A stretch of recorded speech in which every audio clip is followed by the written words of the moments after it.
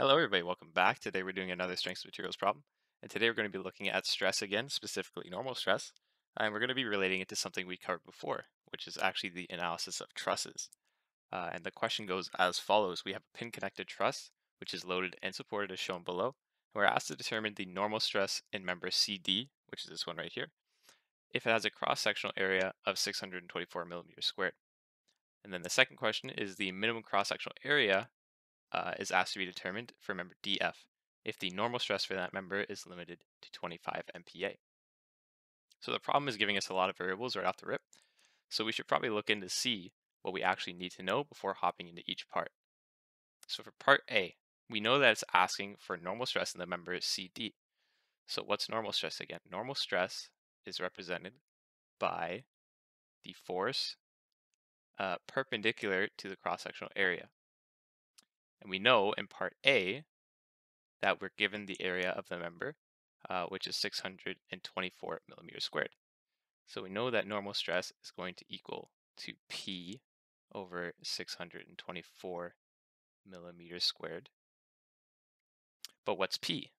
Well, if we're looking at member CD, we can identify that the force that's referring to is going to be that internal force within the member.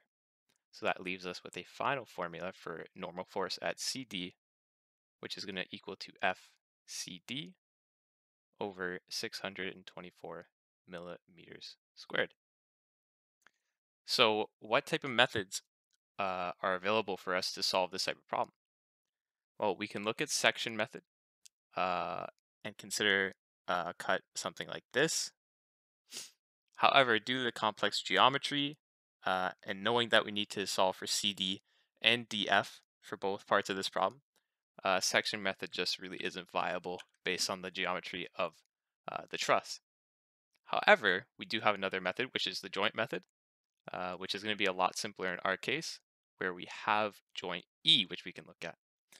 So why joint E if we need to look at CD and DF? Why am I starting here? Well, I can tell from the geometry of the truss that we have two members at this joint. So if we have two members, one member has one X component and no Y component, and the second member has a Y and an X component. So if we actually analyze a joint E, we can first solve for this Y component to get the magnitude of the force within this member to solve for the next member, DE, which can then be transferred over to the next joint to get all of those other important members. So let's start with part A, look into that joint E and see what we're dealing with. All right, so now that everything's set up, we have the free body diagram of joint E so that we can analyze for these simple forces and then carry those over into the joint D so that we can get the forces we're actually looking for, which are FCD and FDF. Now I've also brought over this convention from a previous video, which is just showing you the tension and compression forces within the truss and how to understand what's what based on the arrows and the way they're pointing in the free body system. So let's start with joint E. We have written down that we have a 10 kilonewton external force. We have DE, which is going to be pulling away from that joint. Then we have FFE pointing upwards to resist that 10 kilonewton force. And there's two different ways that you can go about getting the components for this force. You can recognize that we have a 3, 4, 5 triangle, as we have a 3 meter here and a 4 meter here, composing that 3, 4, 5. Or we could also take theta about this point here or about this point here and then use Z pattern to get that angle. So that would just be tan inverse of 4 over 3. But we have the special triangle, so we can just proceed as follows. We know that we have only one unknown y, so it would be y's to start with summation of y equals 0. And we're going to be looking at 0, which is equal to negative 10, which is that external force pointing down. And then we're going to be adding the y component of the FE, which is going to be 4 over 5. Solving for that, the signs are going to work out, and we're going to be left with 12.5 kilonewtons. And that's going to be in compression because it's pushing towards the joint. And then we can move on to get Fx equal to 0, so that we can solve for that x component in FDE. So we have 0, which is going to be negative FDE. And now we consider the x component of FFE, which is going to be positive FFE 3 over 5 now, since we want that x component here.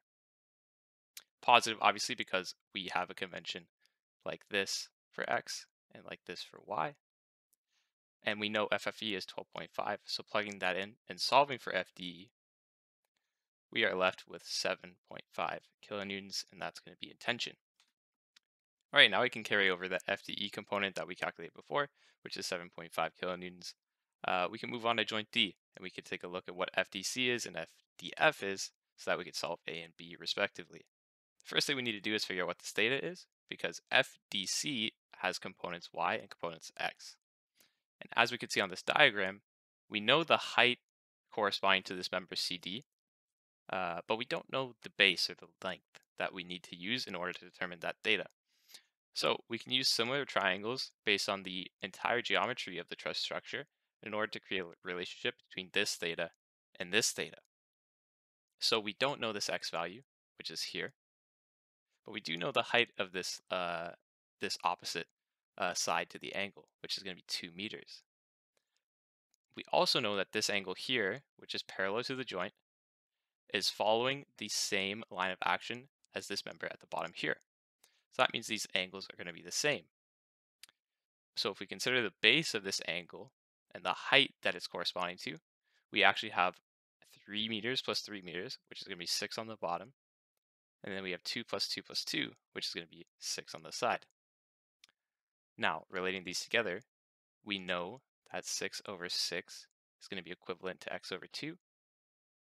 Therefore, x will equal 2 meters. And then we can use that information to solve for the angle theta, which will be the tan inverse of 2 over 2, which will simply be equal to 45 degrees. Now we can get to the fun part and start solving for the components. We know that we have only one x component to solve for, but there are two y components. So we're going to start with f at x, which is equal to 0. And we're going to be looking at an equation that looks something like this. We have the negative FDC component, which is going to be the cosine of 45. And then we're going to be adding that FDE that we found earlier. Solving for that, we're left with FDC, which is equal to 9.86 kilonewtons in tension. And then we can do the same for summation of forces at y. We're going to have 0, which is equal to negative 12 minus 9.86, which we just solved for, the sine of 45. And we're going to be adding that component FDF, since it's positive in this direction. Looking at FDF and isolating for it, we're going to be left with 18.4 kilonewtons. And now we have the forces of both the members that we need for A and B. So let's proceed to part A and solve, and let's proceed to part B after. All right, so now we can finally get solving. We have all the variables we need to solve part A finally. So we know the normal stress is going to equal to FCD over the area given. So that is simply going to be 9.86 times 10 to the 3 newtons over 624 millimeters squared. Why did I do times 10 to the 3 though? I converted it because we know that MPa, which is megapascals, will be newtons over millimeters squared. So it's just a simple conversion in order to avoid any confusion during solving. We like to keep all of our stresses in a consistent unit, and MPa tends to be that unit. So solving this, we're left with the normal force created in CD based on the area is equal to 15.8 MPa. Final answer 1. Now for part B, we're going to take the same concept. We're looking for the minimal cross-sectional area for member DF if the normal stress is limited. So we have the normal stress formula, but now we're going to be looking at DF. If we're looking at DF, that means we have to consider the force at DF over the area, but now area is unknown. So we have to isolate for area, which is going to be the minimum, which is equal to the force at DF over the normal stress in DF. Now, solving this formula, we just need to plug in the values that we solved for previously. So we have 18.4 times 10 to the 3 newtons. And we're going to have the restriction, which is 25 MPa.